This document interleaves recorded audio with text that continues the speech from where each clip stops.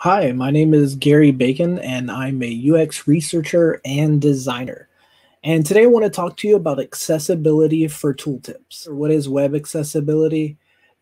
So, the definition technically is creating websites, web applications, and interactions that remove barriers so that a person with a disability is afforded an equitable online experience.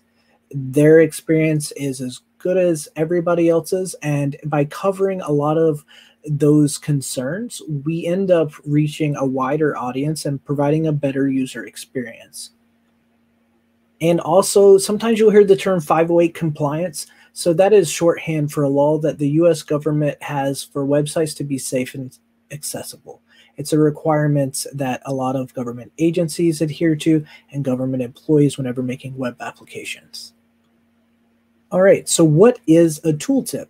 So Nielsen Norman Group defines it as a tooltip is a brief, informative message that appears when a user interacts with an element in a graphical user interface. You may have seen these in some web applications. If you hover over your mouse, it'll give you additional information about an icon. Or in some applications, if you click or tap on that icon, it'll give you additional information. A lot of times, it's just to provide a clear label for what that interaction should be. So let's jump into an example. I came across a web application the other day that had job ID and then it had 232240 with an outline, a copy icon, and it said click to copy. Whenever I used a screen reader, I did run into some accessibility issues. What were some of those issues? Well, the first thing is you'll notice it fails a contrast test. The outline there and the copy icon, that's in a light gray. And if you use a contrast application like the one I used here called Contrast for Mac, it fails. And that's bad for people with visual impairments or in having difficulty seeing. And another issue with this is it was a button. Kind of looks like an input element. Wasn't really sure when looking at that for the first time.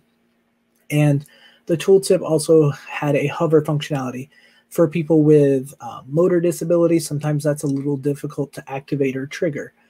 So the only function of this button is to copy the number. However, job ID technically is the label. So job ID is describing 232240. Looks like a text input, and semantically that's incorrect for it being a button too. So the first solution is no tooltip. If content can fit outside of a tooltip, then really don't use a tooltip.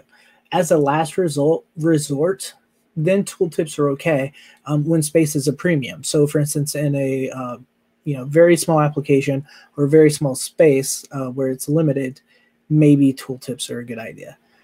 So for instance, in this example, job ID clearly labeled that information, and then the function is just to copy that. And then if a screen reader were to read this, we could use ARIA labels to say copy 232240 to be a little bit more specific.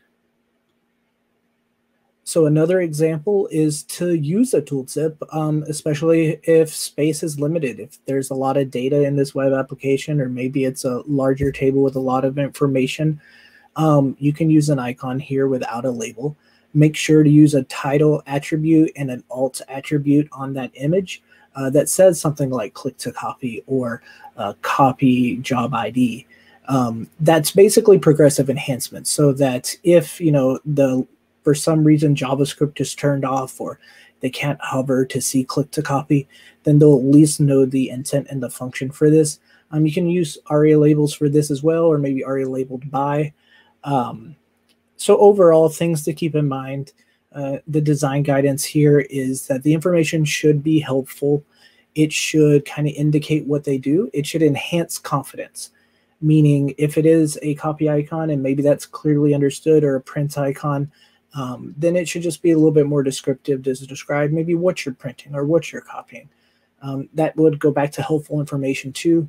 And due to the nature of how small it is near an icon, you want to be brief. Don't want to have a long sentence or something that's hard to read. Always remember to use tooltips as a last resort when space is a premium. Now for front-end development, and this could be its own video. Just remember to use the proper ARIA label. Maybe ARIA labeled by, which would take precedence over like a button label, depending on the semantics of the elements. And then be sure to use role equals tooltip on the tooltip itself, just so the screen reader knows how to handle that. Other thing to remember is to use a screen reader when testing. Something like VoiceOver on Mac, or better yet on a PC, JAWS. But the best option is using what those with a disability might use, which would be a screen reader in this case. I like to keep these short, so thanks for joining me for Accessibility for Tooltips. Be sure to hit like and subscribe for more.